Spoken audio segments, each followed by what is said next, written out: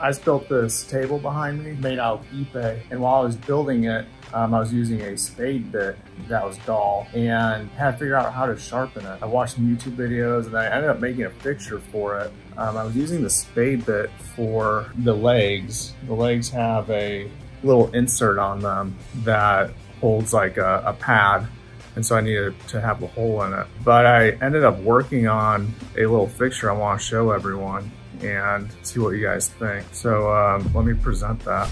So this is the bit I was using.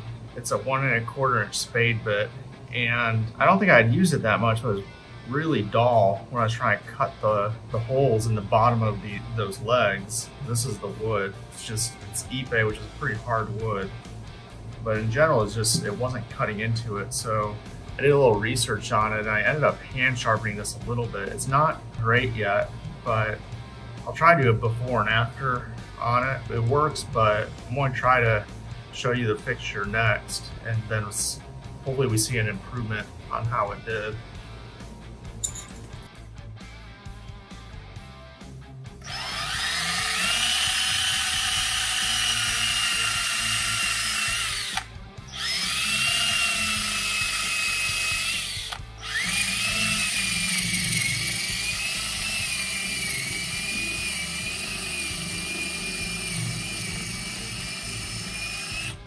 So it's really just not cutting much. Like, I don't see, there's no shavings. It's all kind of powder, and it's also kind of just burning the wood. So let me show you the fixture I made to help with this. So I have a Lansky sharpener that I'm using the stones from. And what I did is I created this little fixture that has a clamp in it.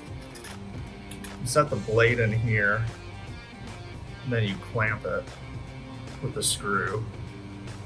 I think hand tight's tight enough. And then you have a rod that goes out to a kind of just like a little plate that has a hole in it as a guide. And then if you're familiar with the Lansky system, you'll recognize this. This is the coarse stone, and then it has a guide rod. So the way this works is you put this together here, and then it is at the right angle. To get the right angle, you can either move this piece further left or right, or you can move the bit up and down. So I already was trying to play with this, so I think it's already correct. So the way you do it is just like this. And just as in like knife sharpening, you look at where the contact is on here. So you could put a permanent marker and see where it's wearing to know if you're at the right angle or not. So I have a little bit more to go, so I'll pause the video and come back.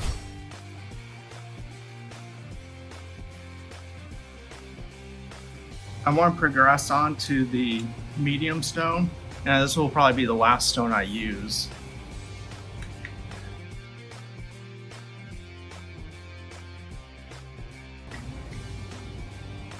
I'm also going to work on part of the tip and try and make sure that is cleaned up. Turn around, you can just essentially twist the bit. I'll finish up the last side. So I've now sharpened the bit. I'm going to test it out and just see if it actually made an improvement.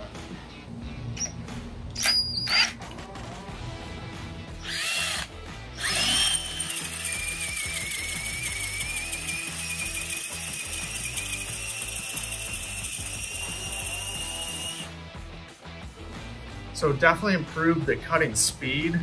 I would guess it could go a little bit better, but I want to try it one more time on a brand new hole.